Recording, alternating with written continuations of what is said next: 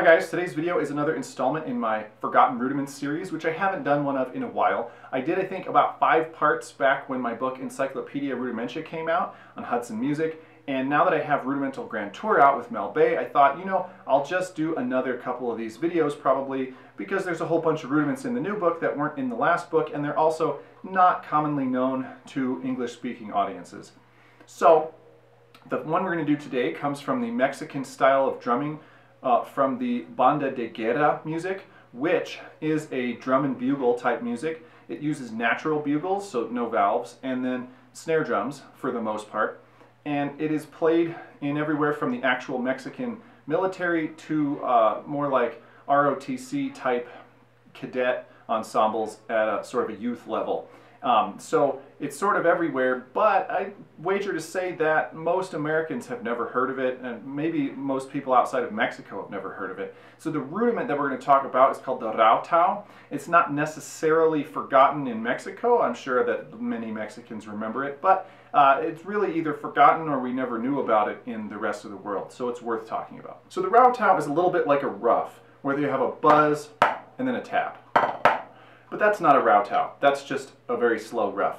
It's a little bit different from the ruff because you do sort of a two-handed buzz into the tap, which is kind of like an American crushed ruff or like a staccato press roll, but it's not exactly that either, because of course we don't usually play the crushed ruff, tap roll, zut, dry crush, whatever you want to call it. We don't usually end it with a tap, we usually just stop the buzz. Well, this one has the buzz and then the tap. But that's not all. We're not done. The rautau actually has a horizontal component, which I think is very unusual in that most rudiments in most rudimental cultures only have a vertical component. You play with stick height, but not with any kind of horizontal motion. In this case, in Mexico, they always bring the rautau in from the side. And one way that I've seen it done is both hands come in from left to right, and then you're going to end up buzzing both and then hitting the tap while dragging your hands across the surface of the drum sideways. So that is extremely interesting and different than most other types of music played on snare drums anywhere in the world.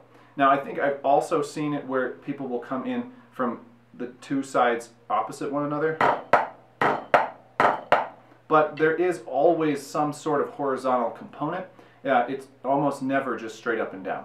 So one further thing we have to talk about is the grip, because I've been playing in a pretty standard American style traditional grip, but this is not how most Mexican drummers play.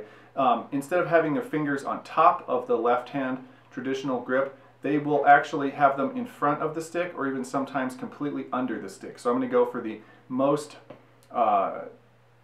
different grip from American style playing that I've ever seen. And then a lot of the time they'll either put their finger out here or they'll have sort of a fist, which is more of a European style. But I'm going to do this because I think it's the most quote-unquote wrong for Americans. And then with a grip like this, if I play a rautau, that would be fairly authentic.